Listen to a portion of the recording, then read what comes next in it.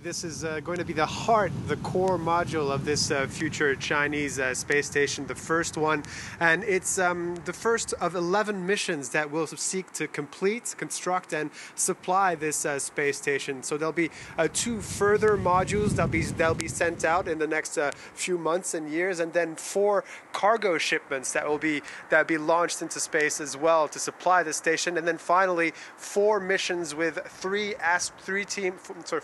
4 teams of 3 Chinese astronauts that will be heading up into space. So the idea is to have the station built by the end of 2022, and to be able to improve the ability of Chinese researchers to conduct scientific experiments in space. So as you mentioned, this project of a Chinese space station was hatched in the early 90s, and actually it's been it could have been involved in the International Space Station's project, but the Americans objected to that, saying that the Chinese space program lacked any transparency.